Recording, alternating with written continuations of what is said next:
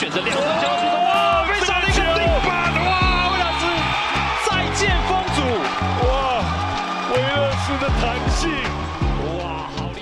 I think I could just help the team with doing what I do. I'm an adaptable person, so I'm willing to adapt to whatever's going on with the team and whatever the team needs. Whatever they need, I'm 100% confident that I'm able to do it with my ability.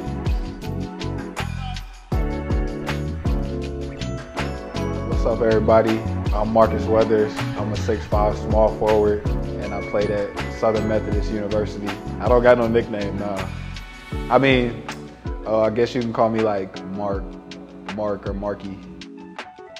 My play style is like ferocious. Like I like to rebound, I like to run in transition, I like to dunk, and I like to play like with a lot of energy.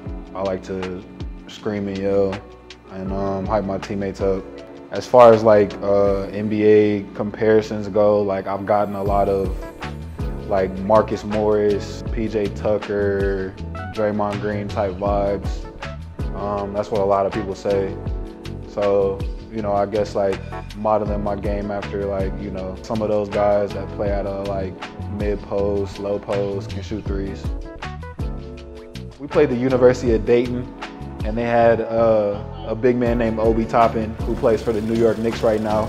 He was phenomenal. Like he was a really good big man, and he was super athletic. In my 6th year, we played another big man. His name is Jalen Duren. And he plays for the Pistons. He was good, another good big man, really good rebounder. And then my freshman year, we played a guard, and his name was Marcus Keene, and he scored 50 on us. He had like 30 in the second half, like 30 or 35, and like single-handedly beat us in the second half. So those are like a few guys that were good.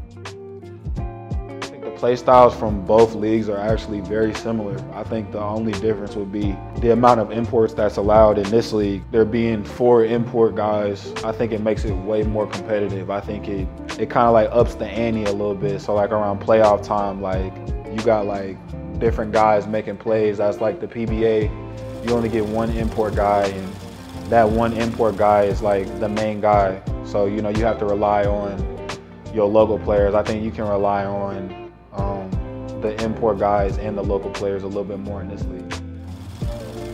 My brother was a big part of the basketball journey for myself personally. I think just coming up together and seeing how like everybody loved him as like an athletic point guard, and just seeing like all the different struggles that he went through and he was able to overcome, it kind of taught me like what to do and what not to do.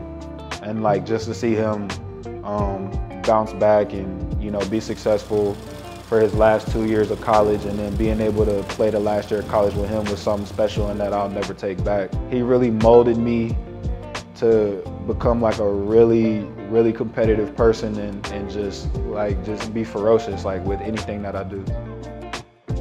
Fans, I hope you guys are excited to see me play, and I hope you guys continue to keep supporting the GhostHawks.